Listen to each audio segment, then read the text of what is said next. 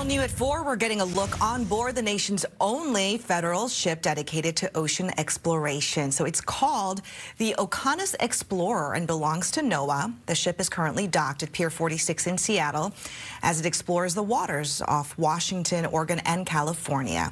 During this expedition, scientists are using remotely operated vehicles to explore underwater volcanoes, seamounts, thermal vents, and rarely seen marine creatures.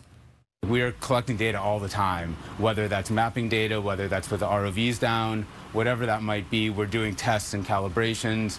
We're making sure everything's running properly. So our days are almost scheduled down to the hour, which is great. I mean, we're always doing something. We're not just kind of bobbing around at sea.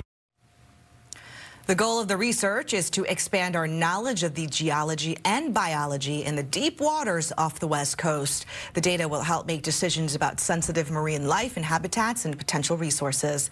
The ship arrived in Seattle after a stop in Portland and will depart a week from today, heading for Alaska.